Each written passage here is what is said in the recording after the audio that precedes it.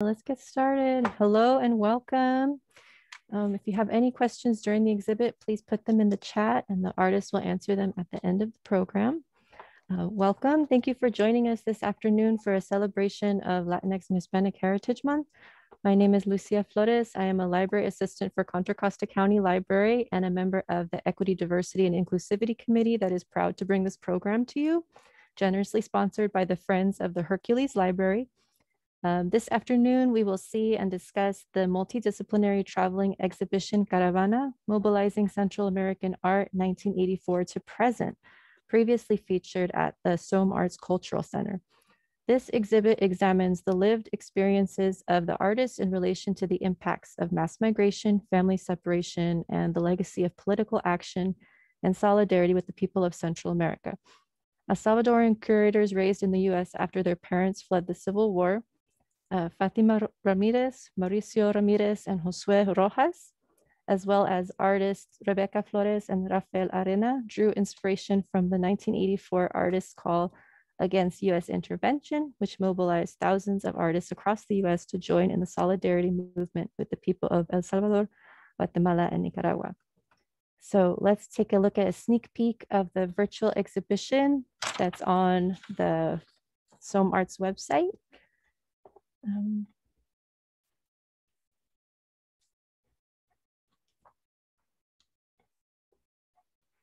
Do we have, oh, here it is. And the link is going to be in the chat.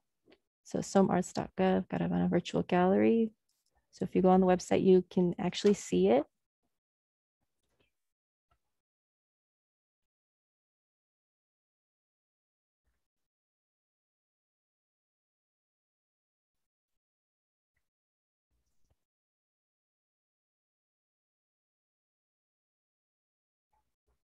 All right, perfect. So please join me in welcoming our curators and artists for Caravana.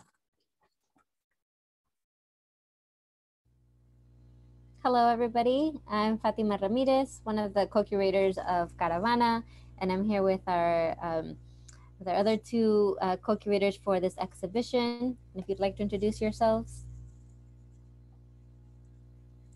Hi, I'm Mauricio Ramirez, also one of the curators and participating artists for the exhibition.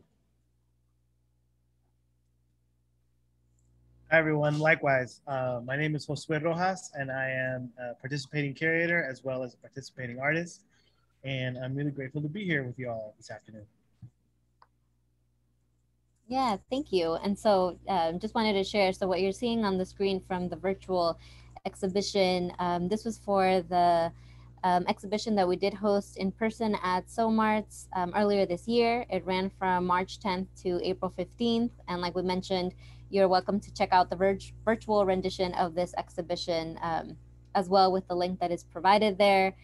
Something that we're really proud of, you know, we were kind of just reflecting as curators as we prepared for today, that it's really exciting to now be on the other side after, like, you know, working so hard to put together this exhibition during a pandemic and figuring out all of the logistics involved.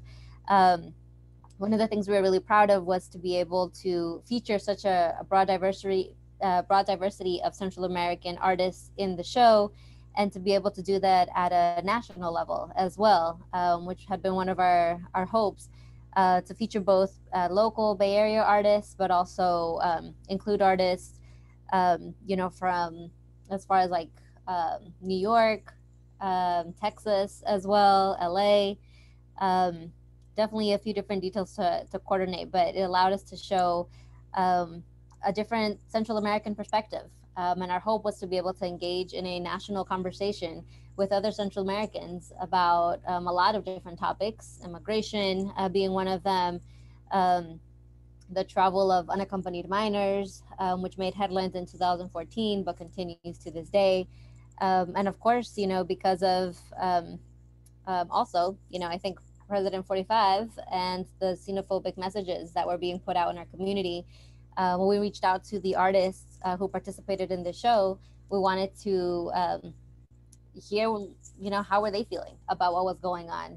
Many of us, like Lucia mentioned in the introduction, were born in the United States or are the children of people who survived the Civil War, for us specifically in El Salvador, but throughout Central America. And we recognize that in the Bay Area specifically, there was a whole movement, especially throughout the 80s, of people in solidarity with Central America as well. And like we're seeing on the screen in San Francisco, that's very unique to, or that led to the creation of very special places such as Balmy Alley, which we can talk about later on. So we wanted to be able to show that side by side, both Central American artists on the front lines, being able to share back their own stories, their own feelings about what was happening, and side by side with solidarity movements that have also been there all along. And as we did that, also not just focus on those elements of struggle, but also to look at the joy that also is within our communities and that we hope there will be more of in the future too. So just wanted to share some words there for some context. And today we're really excited to be able to have a conversation with two of the participating artists in this exhibition, Rebecca Flores, who is with us today, and also Rafael, who's here with us today as well. So I'll pass it over to Mauricio to start off the conversation with Rafael, so we can also get to learn more about these artists and who they are, and where you can also find more of their artwork and support them as well. So to start us off with Rafael Arana's piece. Rafael and I go way back. We're actually friends from probably kindergarten, and we went to school. We went to the same schools growing up, so all the way up through college, and I think we both influenced each other to become artists. We're very young, so I think we both would feed off each other's energy. But for sure, Rafael was an artist even before I was an artist, so I would always look up to his work. Anytime I would see his art in elementary school, I just thought it was amazing that he had such skill and talent already at such a young age.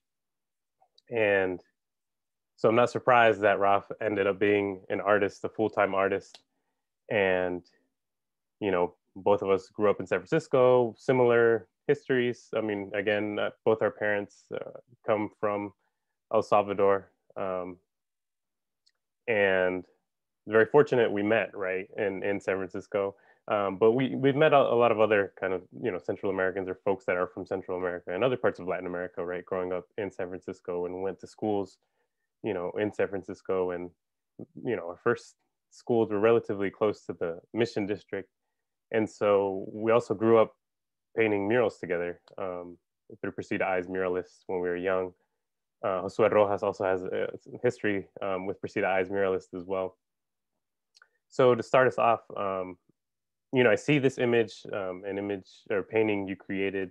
And when I first saw it, especially when I saw it in person, because it's rather large when you go and see it in person, the thing that stuck out the most was the colors. There was these vibrant colors that are in this portrait. And I guess first off, just talking about the content, could you tell us a little bit more about, I guess, your inspiration for this painting and also your own kind of trajectory as an artist?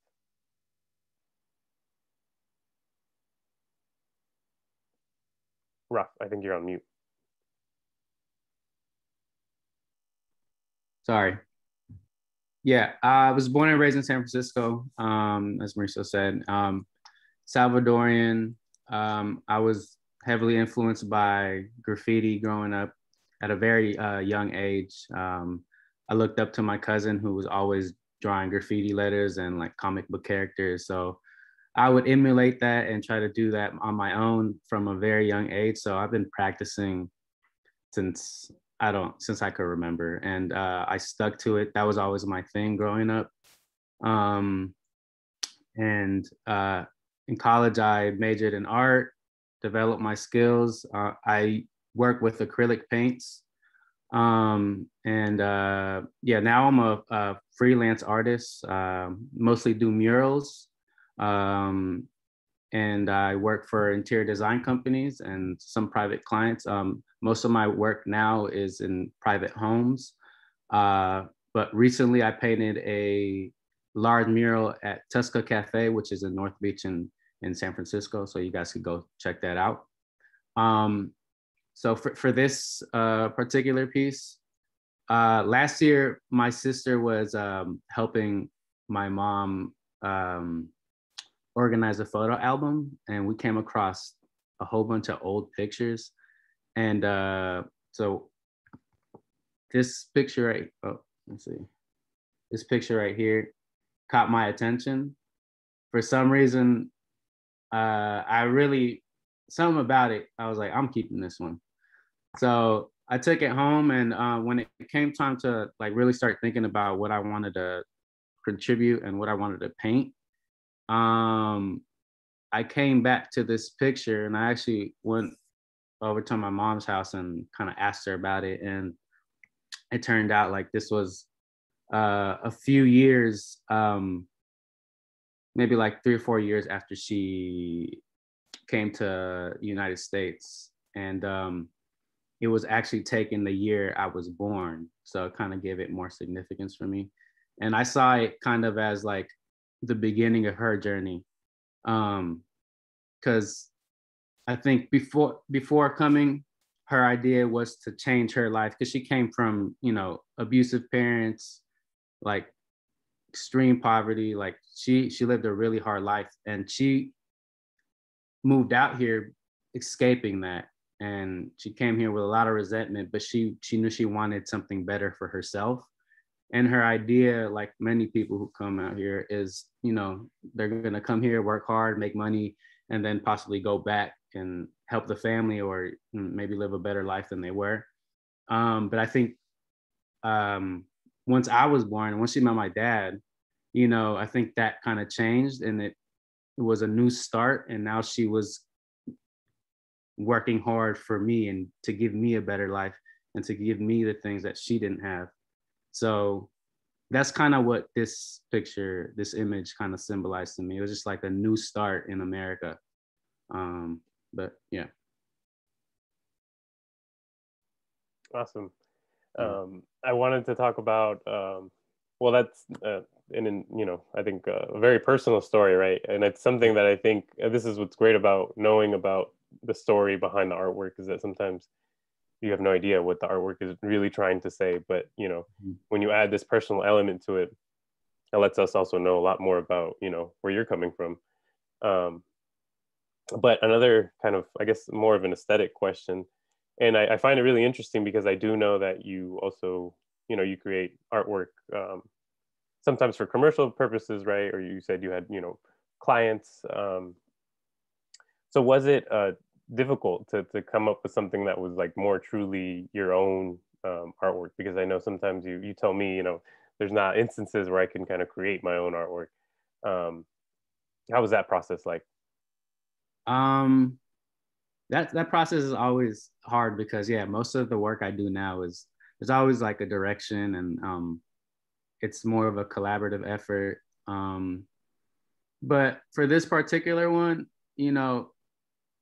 something about it was just meant to be. Like when you asked me what I was gonna do, like it was pretty quick. My mind went straight to this picture, and I was like, I think this is perfect. Like, and it drove me to go have a conversation with my mom, and it kind of all just happened naturally, and my goal was to bring this image to life, because it's kind of, the colors are kind of dull, but like I kind of wanted to make it look like new beginnings. So I kind of like freshened up the colors, and yeah. Yeah, that was another thing I did notice, was that if you see this in person, it really pops. Like these colors are just kind of, are really, pop. It also reminds me a lot of, I guess it's 1989, but it reminds me of the 80s kind of look, even, what your mom is wearing. The colors, the pattern, the dress, the attire. So it's reminiscent of that past too. And I think that's really interesting to think about, the past and the present. And sometimes how these things kind of spill over too, like, the 90s, you know, sometimes the 80s, you know, every decade it kind of spills over to the next decade, because 89 is that, you know, point of like, okay, well, now entering into the 90s. Also an interesting time to be, you know, like a Salvadoran American right here in the US, in the city of San Francisco. So Yeah. I think that's a child, you know, of parents who are coming from El Salvador. Yeah.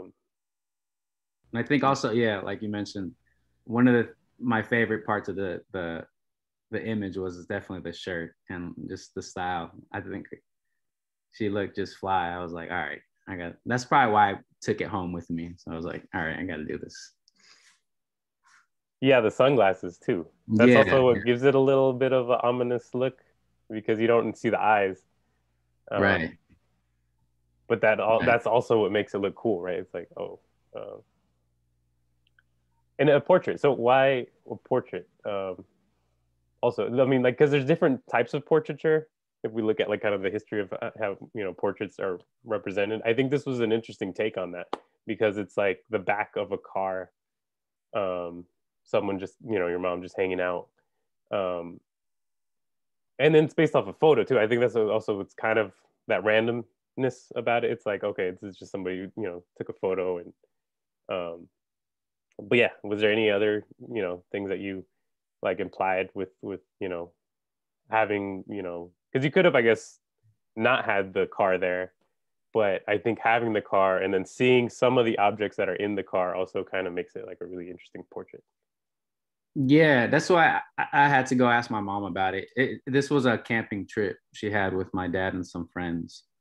But yeah, I mean, everything else is all in the picture. I was basically just copying what's on this, you know, so give you guys a better look at it.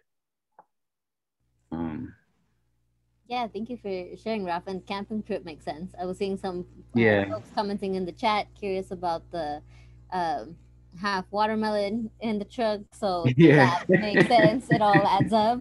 Yeah, yeah. And I think I'm somewhere in there. I'm not in the picture, but I'm somewhere around there as a newborn. Aw, nice. Yeah. I think I saw some hands up too from Josue. So I think I'd like to go to Josue first. I thought I saw a hand from him earlier. And then we will be asking Rebecca questions too. But I think you also have a question, which is great because that'll make it even more dynamic. That it won't just be curators asking artists questions, but y'all are welcome to ask questions from each other, you know, as you saw the work in the show. So Josue, did you have a question? Yeah, I kind of had a comment. I was actually trying to find the little emojis that like show the hearts and the. For some reason, I don't have that right now, but I just wanted to give a quick heart. But I just really love about both these pieces, but particularly right now in the painting of Rafa's, the comment that I was going to say is, I really love that as we're trying to find a language to tell the Central American stories and talk about our experience. There's so much that we're pulling out of this, you know, this photograph and this conversation that you've had, and the paleta experience. I love that, you know, as we're defining this, we have the power and the right as young artists and creators, even though there is this precedent, right? We've seen the Balmy Alley and the call from the 80s, but we have this, we have, what I'm seeing in the artist is the power to kind of evolve, and there is no set definition for what Central American art should look like, right? There isn't like, no disrespect because these are my heroes, but it doesn't have to look like a Diego or a Frida, right? I think this looks a little bit more like a Chuck Close, or like someone in the comments said like a Nagel, than it does like a Diego or a Frida. And I just think that it's so kind of modern and fun with both of your pieces. So I just want to commend that and just comment that, and feel free to riff off of that or not. But just pointing out a little bit of something here that we just went to my thoughts. And I just love the pose of this. It's both joyous and defiant. Something about it's like, I wish you would try to take my watermelon or something. Like, it's just like, there's some power in her posture that I just really enjoy. And even just like, you know, the way you kind of rendered stuff like back of the kind of ceiling piece of the hood of the car is just really fun abstractions. It's just really, really a great painting. Oh man, appreciate that. Appreciate that. Yeah, to a point, I was like, there is this sort of like audacious nature of like the pose, but also for me personally, like the color. Can you talk about like why you chose yellow? I love it. I just love this yellow. What was that choice or decision like? That was the last decision I made. Before it was yellow, it was like a coral pink. And it worked, but I felt like there was a better color. And then so I like to play with contrasting colors. So you see the reds and then that's why the sandia stands out a lot. It's that green right there. But then the other color that stood out to me was the blue that you could see kind of in the background. So I was like, all right, maybe yellow might make this thing come alive, and kind of just went for it. It was like last minute decision, and it took like 4 coats to really get it there. But yeah, just like all this aesthetic, kind of just looking at it. Yeah, it just kind of like reminds me of like the sun and this like idea that like, you know, like you're saying, like the journey, like something new is gonna come, and like it's just so like it's audacious to be like, let's go into the sun, let's go and dream, and have this big yellow represent. Definitely. Yeah, I just wanted really to make it come to life and make it look fresh, and you know, just new beginnings. Like, yeah. I'm seeing a comment from Christian Gonzalez. It says, yellow is hella powerful in this piece. I actually think it's kind of awesome that you commented on it, Rebecca, because that's the same exact color of your paleta. Paleta's orange. Yeah. Oh, is it? Oh, I'm sorry. It's not. Okay, sorry. It's a similar family of worms. Forgive me. Yeah, which I was going to comment on. And I also see another comment here about folks saying, great choice, reminiscent of all the tones of nuestros pueblos in Latinoamérica. Mm-hmm. Yes, definitely reminds you of like the very bright colored walls. And yeah, thank you for that, Josue, because that's exactly what I was going to comment on as well, that in the show we had Raf's piece. I think they were literally right next to each other, right? Or at least like very close in proximity in the show. And yes, Rebecca, your paleta is orange, and maybe Mauricio can move on to the next image so we can check that one out as well. There it is. And I recall you saying it was mango flavored. Was that right? And so I want to talk a little bit more about the piece, but I also want to give folks a chance to get to know who you are, where you're from, and to tell us a little bit more about your artistic journey. So you're currently based in the Bay in Oakland, but tell us a little bit about where you grew up, and any influences along the way for you to, you know, really dive into being an artist, and a conceptual artist and sculpture maker in this regard. Yeah, so I live in Oakland, but I'm from Fresno, California. My dad is a refugee from El Salvador, and my mom is from the Mixteca people, and her people are from Oaxaca, but she grew up in Guerrero, and she migrated here to the US, and that's where they met and had me, and they met in a church, and we still drive by that church in Fresno, and they're like, that's where we met, and that's where we got married, and that's where you were presented. And so it's like, so I very much grew up here in California. And so I think, I don't know how like being an artist started. I just knew that I observed the world a lot growing up. My parents were field workers, and then they moved on to be housekeepers. And so I grew up like following them around and like helping with the housework, and like we worked in the summers cleaning. We cleaned apartments in like in the north side of Fresno. And so just spent a lot of time like hanging out but working together. And so I think I absorbed that, and I just really always had questions about that. And so when I went to school and college, I noticed that like I knew I liked words, and I knew I liked colors, but they were never put together. And I didn't know why we were allowed to like play with them together until I went to college. And I found myself in this lab where people worked with words and colors and put them together. And so that's pretty much where I started to really get the opportunity to play with my ideas.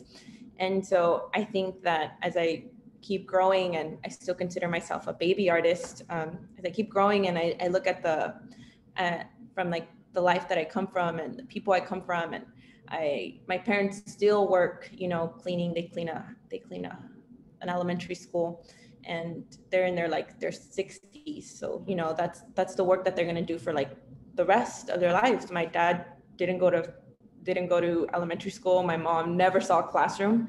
And so I kind of just I always felt like that would be my path too. And being an artist kind of opened that path a little bit more to show me like my parents work every day in like these very laborious conditions, and they made an artist. They made someone who thinks and someone who wants to give color to people who work and have to live that way. And I think that's what they did. And I feel like they made an artist. I don't know if I'm making an artist, but I definitely think that they made one. That's beautiful. I love how you express that. Thank you, Rebecca. And thank you for talking. I want to get into this a little bit more too for your piece, because I think throughout your work, the fact that you participated in some of the work that your parents did or continue to do. I know like the concept of labor, and also now with talking about joy, is very goes hand in hand with your work. And I think I remember when you said that also just made such an impact, because I know at least for many of the artists that are in the show, and also for our curatorial team, like that's also the background of our parents, of like working in cleaning industries. For my own mom, she worked in hotels, like cleaning hotel rooms for like 14 years, which is why I specifically wanted to include, we have another part of our exhibition where we featured a photographer, Mario Quiroz, who had all of these different photographs of Salvadorans with TPS, right, with a temporary protective status. And one photo in particular was of a lady who cleans hotel rooms. And I was like, that reminds me of my mom. Like, I think that's, also would remind other folks of their own experience and experiences as well. But yeah, so kind of just with that in mind, can you speak a little bit about that too, of just this relationship between like the labor, the joy?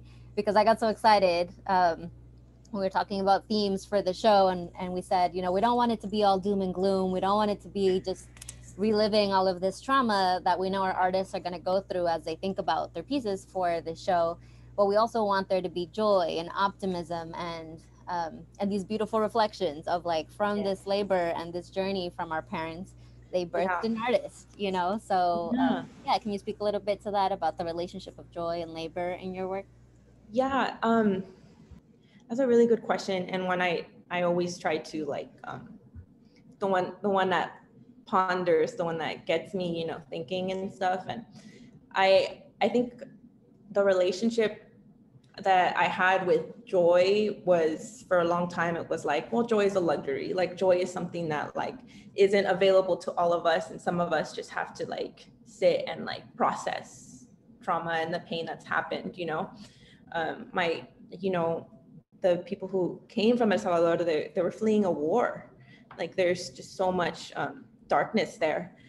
And then they came here in hopes that, their children would have access and like opportunity and just have a life not with that darkness. And I think it's funny too, because I think my dad has this, like everybody has that little shot of like the vaccine, right? That old school one. And I remember going to, like, when I was little, like going to like the clinic so I could get my like rubella shot, or, all those like random shots. And he was like, like, this is my dream. My dream was that my kids would have this freedom and this access.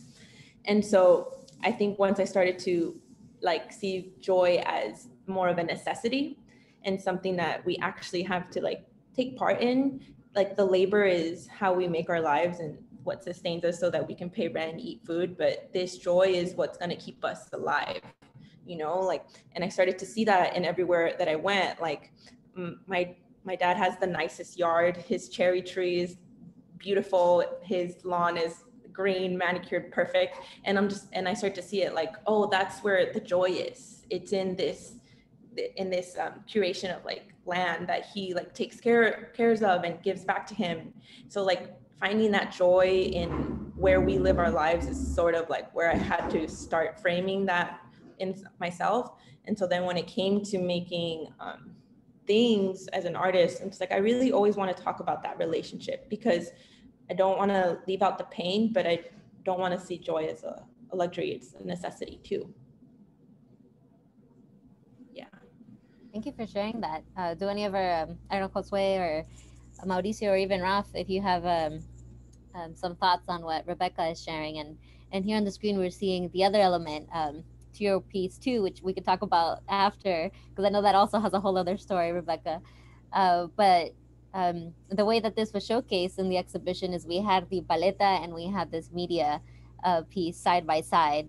So I know there's definitely a story there, but first I wanted to ask if any folks had any just reactions to what you shared just now. If not, we can dive into the media piece there.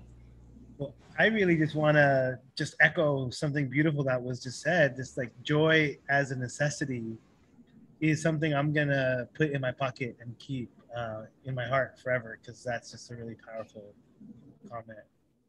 I just want to point one quick thing out, and that is just the power of our families, really. That people are kind of pointing out a theme that I see, you know, Raf, your work really centering your mom, and you know, you're identifying with her story, and Rebecca as well. And it's just something that I just would urge our audience to really pay attention to, and folks, because if you look, there's so many examples. I don't want to give any spoilers, but I think within the work of Oriel and in the work even of Maria Esther Garcia and so many others, it's such a familial thing. And again, I won't spoil because I wouldn't want to give away the Easter eggs for y'all to find, but I think there's some really powerful familial examples in these pieces that are a commonality. So I'll just leave it at that.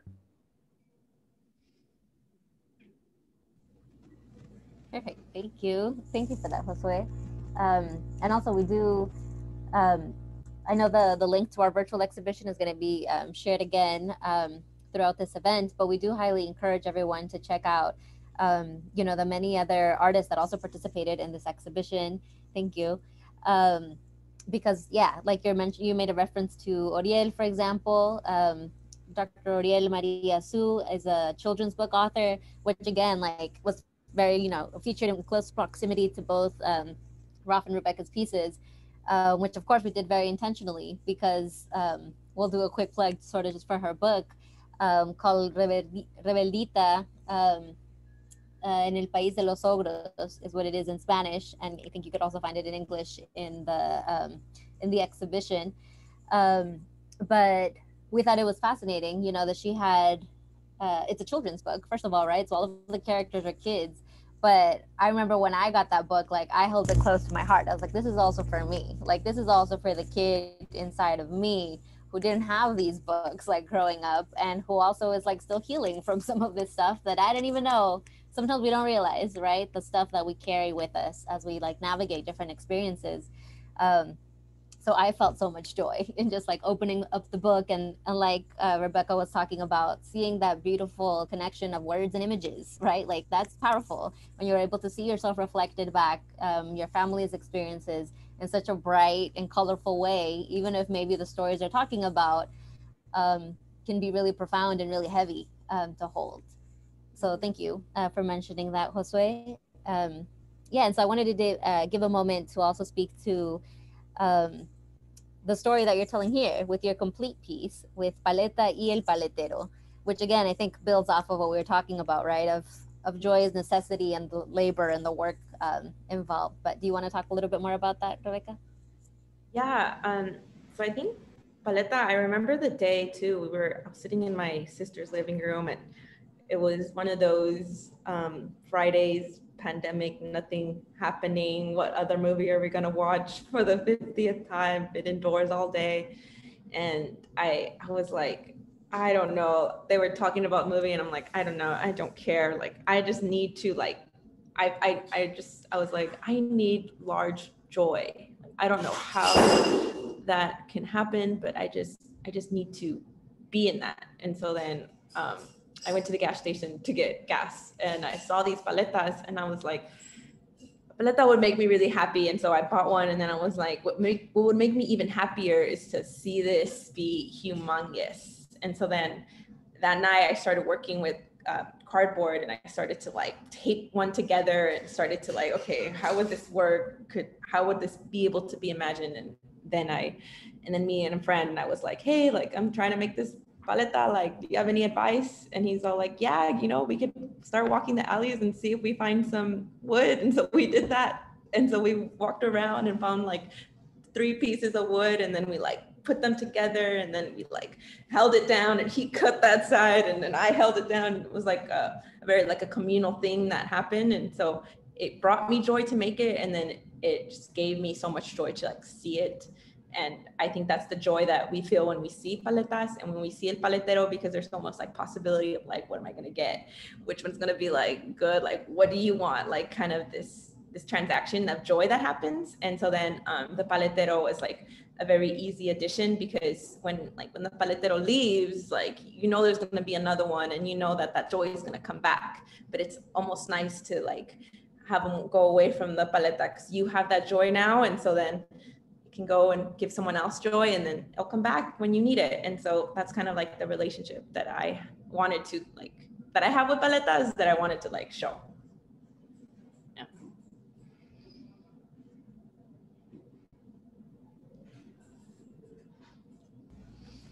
Thank you for sharing that. And again, I think you've given us another nugget here of, I don't just need joy, I need big joy, which I think is also fantastic. And thinking about measuring that, I guess, in quantities. And I love that we definitely had questions about just like the way it was built. Because I remember when you brought it into the show, it had many different layers to it. And you mentioned there was like I don't know if it was a seamstress or a tailor also involved to help with like the canvas and all of that. So yeah, do you want to talk a little bit more about the details? Because I also love that it was collaborative. Like not only you have vision for what this big joy was going to be and how it was going to be represented through this like mango flavored paleta, but it also involved several people. Yeah, it was definitely a feat to get it done. So because there's like 3 different kinds of wood in it, like there's some gaps in it, and that I didn't want to leave anything open because paletas don't have anything open. So then I was like, okay, how can I cover it? And so I thought of like making like pretty much it's a giant pillowcase that is going over the paleta, and so made out of canvas. And so then I went to Home Depot and I got the canvas and then I wrapped it around and I cut it and then I like pinned it to make it fit. And so then unfortunately I am not a seamstress and don't have that gift. And so I went to one in the East Bay and I was like, so I have this large thing, can you put it together for me? And it's pretty funny because the seamstress looked at it, they're like, no. And I was like, no, it's not possible. He's like, not impossible, just hard. And I was like, is that a yes? And they're like, we'll try.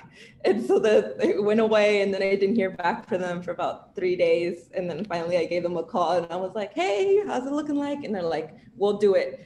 We'll be ready on Saturday. And then I go on Saturday to pick it up, and it looked amazing. And it looked really great. And it was funny because they were like, the seamstress is so bored. She told me to tell you that they're so bored of like pants and skirts. So it was really awesome to like flex their muscle on like on something new. And they're like, bring back your projects. And I was like, thank you. And so then I came back and I put it on, and then it was just a whole thing. And so it pretty much kind of like, I don't know, also brought back that thing that I was trying to like do. I was like trying to bring joy back into my life, and then like sharing with people and sharing like art with people and like sharing your own ideas and like seeing something come to life. And that like community aspect was like also the fun part of being an artist too. And like that gave me joy and stuff. And so I like felt like this community thing is something that I miss during the pandemic. It was so away from everyone. So it was like, oh, it's back. Like, thank you for helping me. I was like, I was a mad woman. I was just bringing these like ideas, and somebody was like, got you. And that made me feel happy. And I don't know, that was the whole idea of it. That's amazing. Thank you for telling that. I remember just being, again, so excited to hear more about your process and all of the behind the scenes stories that I think, you know, a lot of folks don't get to learn or to hear about when they just go and check out an exhibition, right? So thank you for sharing that. I also had a question for Raf, and wanted if our curators want to chime in here as well too. But I'm curious, Raf, in talking about your painting, right, and talking about how personal it is and how it led you to have conversations with your mom, and basically learn a little bit more about your family's history.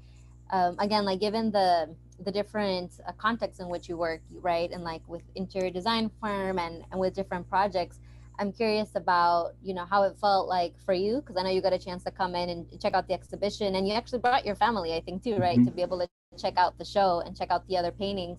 I'm just curious about, you know, what's come next for you as you've been thinking about your next projects, and if participating in the show gave you any, you know, feelings of wanting to maybe explore this further, of looking to other pieces, maybe of either family or just like ways of depicting your Central American heritage. Yeah, definitely. Yeah, especially this year, and in starting with that conversation, you know, there's a lot of things that up until now I didn't really understand about, you know, how my mom is, because throughout our years it's been a struggle, because we're both like strong characters, we clash a lot, but like through conversation I've been, and also my maturity, just understanding her path and why she is the way she is.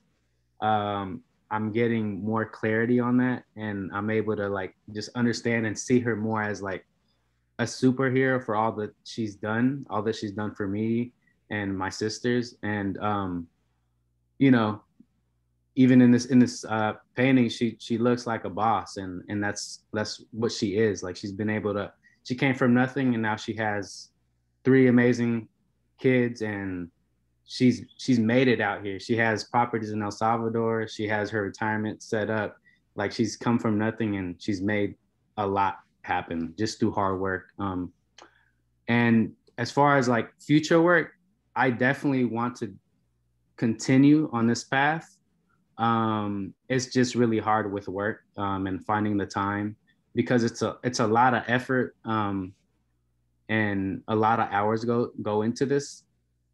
And as it should, it's powerful work, and it's my story, and it's a story that should be shared. But you know, it's just time. Like when I like this year especially, I'm like, man, there's really not enough hours in the day. Like, but yeah, definitely when I get the time, I definitely want to continue on and push this side, you know, and because usually my work is doesn't really come. It's not really telling my story. It's more catered to the client, you know. Mm-hmm. But yeah. Yeah, and this too. I'm wondering. I don't know, also, if you would like to share, but you're also a full-time artist, and maybe could speak a little bit to what that journey has been like for you, because you also are an artist. You were both artist and curator for our CARAVANA exhibition. And after our exhibition, actually already throughout the exhibition, you were a full-time artist and have had a lot of different projects since then. So if you'd like to speak a little bit to what that's been like for you and that journey. Thank you for that question. Yeah, it is. I think COVID really shook up, you know, if I was a tree, COVID really shook me up. And then it just made loose a lot of the things that need to be loose. More than anything, the fruit that I was kind of bearing, and it started to get heavy on me. So it shook it all up, and lo and behold, I was like, oh, wow, look at all that's on the ground that I can do and give. And so I think it was just a reminder for me personally that I am first an artist, Throughout my life, I've done a lot of different things to survive. I've been a journalist and an artist. I've been a teacher and an artist, most recently an arts admin and an artist in the community. And trust me, I do not, I would never change those experiences because they really enriched everything of who I am as a human. But it really is the first time in this year, in 2021, that I've been able just to say that I'm an artist first. And so, or artist kind of alone, you know? And to be perfectly honest with you, it is the scariest thing that I've ever done in the history of my life. It was completely horrifying. Not only for the money and the rent, like that's the easy one. The looking in the mirror and saying, what the hell am I gonna do? It's not like you face a fear. It's not like, oh, I faced a fear and I vanquished this fear. It's like, no, I signed up to face a fear every day is what I signed up to do. And lo and behold, when, as happens with most of the things that we're afraid of, it's never as bad as the moment that we fear it. And so I am still standing and I'm still here, and I'm gonna keep doing this as long as makes sense. And it's just been a real gift, you know, to be able to get up in the morning and do this and just kind of wear overalls and make a painting. And so I know it's definitely not, it's not for, you know, you have to choose that path. And so I'm really blessed to have that, and really to share the space back to this exhibition. This exhibition was really also, and even at this very moment, such a learning experience to just hear all of our different journeys and our different paths. And it really brings me to something that really, I just feel that not only has been missing in the landscape of art, community art, Latinx art, but it's really special and necessary. I just think that the more I think about it, the more the work that we've been able to put together here as a group is really needed and important to hear that voice of Central American creatives. So yeah, in this piece, I mean, I chose to sort of really go into the history, you know, of being a Salvadoran, a Central American. And I made a promise when I was working as a journalist many years ago. I think I was in like college, and someone, one of my just kind of white sort of college friends stepped to me and was like, yo, do you know about El Salvador? And like started to educate me about the stuff that I didn't know about El Salvador. And I really owe that person a lot, because I said, okay, I'm never gonna let anyone know more about Central America than me. And of course, there's a million people who know so much more. But I really wanted to just know. And so I just really wanted to, it really helped me embark on a journey to learn as much as I could about the region, about how the countries interact, you know, just about my own history. At that point, I hadn't really visited El Salvador or Nicaragua or Guatemala as much as I would have liked to. And so I started going in there and interviewing people and talking to folks and interviewing migrants. And that was a lot of the journalism that I did for many years, which turned around and fed the art practice. And so this is kind of an expression of that, you know, just kind of like the beats. It's kind of like what I felt was punching moments in Centam and Salvadoran history, kind of put together as a mixtape. As sometimes when you go back to El Salvador, there'll be a guy or some folks out in the tianguis or in the flea markets selling you cumbia mixtapes. So this, in my mind, is kind of a big mashup of a cumbia mixtape, in chronological but not really chronological, of some of the hits historically that we've seen. And so that's a shot of trying to do that.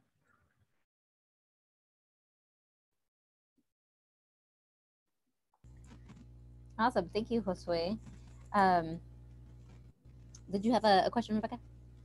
Yeah. Can you talk about like the decision to like, it looks like a map, but like a sound wave too, like a ripple. Like what were those choices like? Thanks for that question. Yeah, it's actually taken from an epicenter, like an epicenter image of an earthquake. And so I guess knock on wood, the shaking up of stuff. And El Salvador is certainly seeing some shaking up, and so I really wanted to talk about of that. And it's kind of it's kind of just just like that ripple graphic that I really wanted to even subconsciously kind of resonate with, and even resonance, right? And so it's really interesting, some of the stuff. And I guess, I don't know if I said this sort of, if I set out to do this sort of consciously or subconsciously, but, to think about the things that my parents dealt with, and that somehow rears her head up into my story that I also have confronted and I'm actively confronting. It's part of that ripple effect of generational joy, generational trauma, generational approaches to things. And so I think we're in a really beautiful place as young Central American creatives, because we get to choose which parts we'll take with us into the future and which parts we can leave behind, as far as what can hurt us and what can help us. And so I think that's part of that looking back and also being able to look into the future.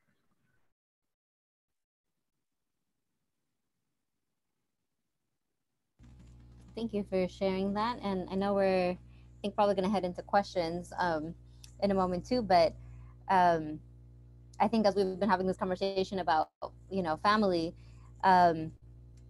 something also just popped into my mind as well about, even us as curators, right? Like we saw Mauricio earlier. He's my partner, and we have a beautiful 3.5-year-old now as well. And I think it was a big, impetus for this show too, and this exhibition. Again, from the conversations our curatorial team had in just reflecting about our families, again, what we were seeing in the media, and how we were also just, again, as we were looking at the heavy images, like witnessing separation of families, and again, just the xenophobia and those messages that we were, feeling bombarded with.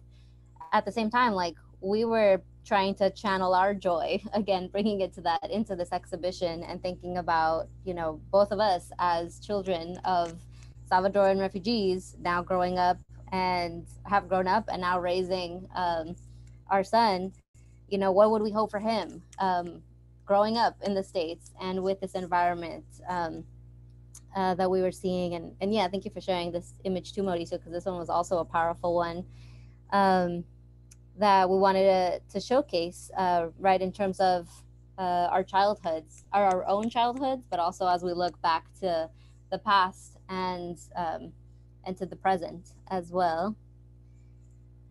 So it just made me think about, again, like how you see family really as a thread throughout this exhibition and throughout our own stories and journeys, I think, for the artists who are speaking here today as well, and for curators too.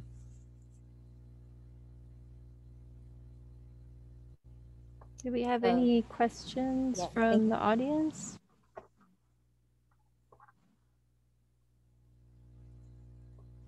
Don't see any questions in the chat.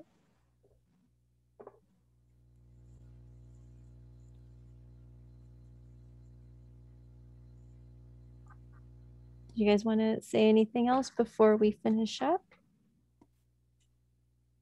I guess something I was going to ask, just on that same topic of joy, just to ask for our curators and our artists as well, of what comes to mind for you when you think about Central American joy, and what does that for you?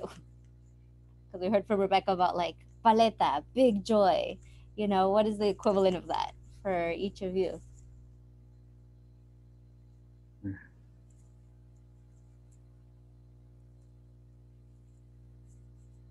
Cheesy pupusas and pan guatemalteco, and some coffee in the morning, and a big paleta. All of those things at the same time. Yes, that's a feast. Yeah. That's a stomach ache. Hell yeah. Sugar headache. Yeah, I guess for me right now, at this moment is just spending time with my family. Like, definitely, that's joy for me. There's a question in the chat. Curious about if you have advice to any people about studying Latin American art, history, culture, maybe naming one thing or one person that is emblematic of your journey. I feel like that's a great question for you too, Mauricio, if you want to answer that. That's a complicated one because there's so much out there. When we say Latin America, it's like a lot of countries, right? When we think about, but I would say in the Latinx, it's just, I would say Latinx, the U.S. Latinx, so U.S. Latino art, of the United States, is definitely like a growing subfield, I would say, and I think there just needs to be more about it. So that means people need to write about it. People need to also invite their, Latino or Latinx friends to create art, maybe do joint art exhibitions or just exhibit more. That's why this was very unique and special because, to say, to have a Central American art exhibition is really rare. I mean, for those who are in kind of the art scene, a themed show like this one doesn't happen too often. And so we were really lucky to have Soma Arts sponsor this and see our vision through, because we were able to create something that I think was, really unique and really, really necessary for the times, and seeing everything that's happening with migration, right? Latinx migration. And it's still in the news, right? It remains in the news, right? Central American migration to the US.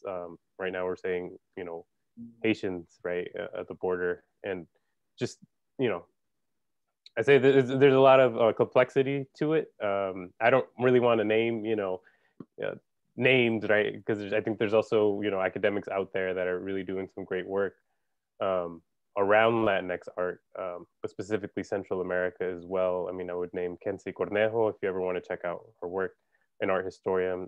Tatiana Reynosa has also written a lot about this. Carrie Cordova, she has a whole book on San Francisco Latinx art. Ana Patricia Rodriguez talks about some of the history of art, specifically Central Americans in San Francisco and also DC, Washington, DC.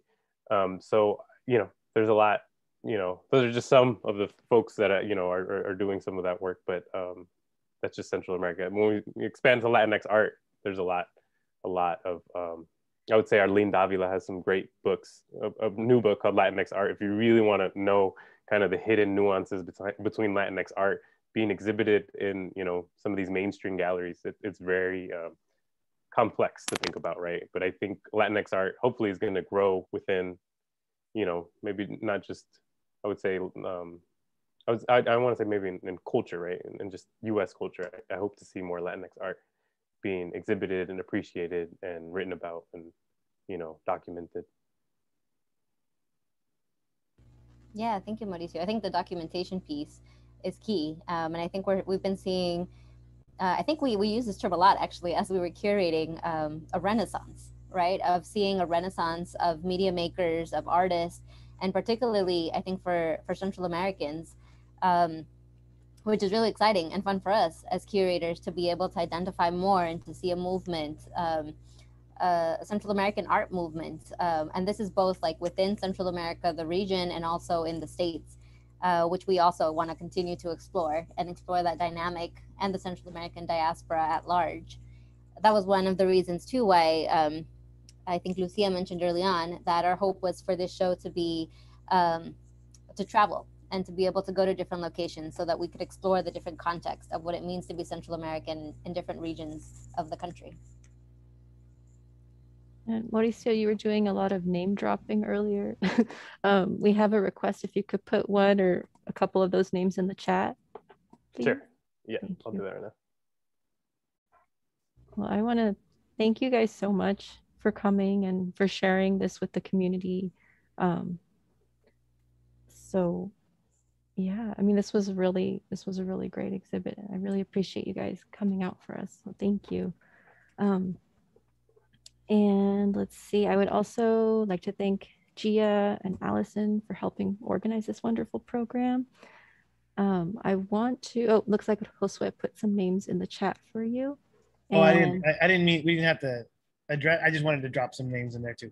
Okay. My heroes. And then Gia also shared the link for the virtual gallery in case anyone wasn't able to click on that earlier. But I did want to remind everyone we're having one more program to celebrate Latinx and Hispanic Heritage Month.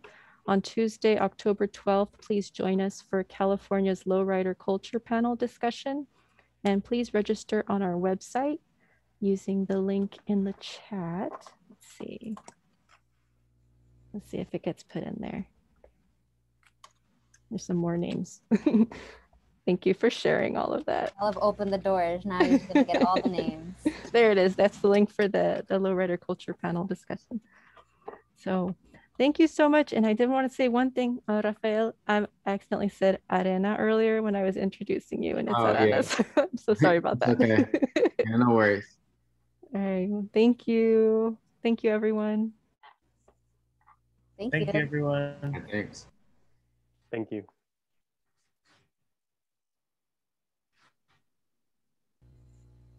Yes. Peace. Yes, thank you. Thank you so much for joining us. Thank you. And thank you, Rebecca and Raf. Yeah, for sure. Thank you guys. Thank you so much. Thank you. Thank you.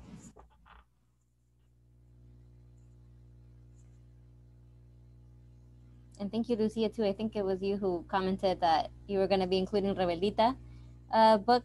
Yeah, I put in a request. There's no guarantee it'll be approved, but I put in a note that I really want it approved. Yeah. So we'll see. And I saw that the English one's going to be published in February, I think it said. Yeah, I think the Spanish one. I thought I saw, I think it's already out in English, actually. And she has her second book out now as well. So there's also a sequel for anybody who wants to check that out, which is a reference more to Christopher Columbus, I think.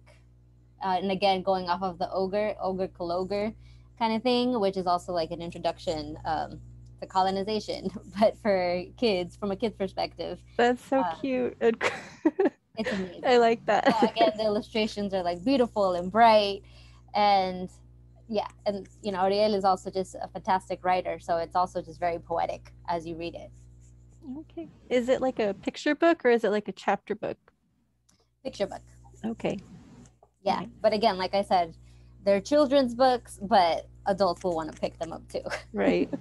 Yeah, and I mostly just wanted to say thank you for doing that, because anytime that I have conversations with other Central American folks too, you know, even beyond art, you know, sometimes it's cooking, and folks will say like, I can't find any books on Central American cooking. Yes. And I think someone did research on it, and there's like one book, one or two books, I think it was.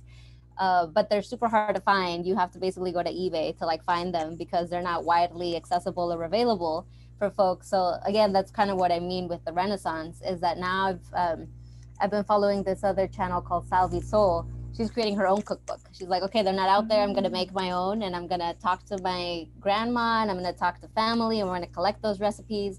Now, in addition, I think she's still preparing to actually publish the book. And as a way to fund it, she's doing these different cooking workshops for people to be able to join and learn of the history as she gets ready to publish this book. I just found the Instagram page for it, so I'm going to follow. Check her out. She's Thank awesome. you. Yeah, I realized by some of the questions we were getting, I was like, that's right, we're with library folks. Of course, we all want to know about like information and the books. Mm-hmm. So thank you so much for reaching out to us and involving us with today's presentation.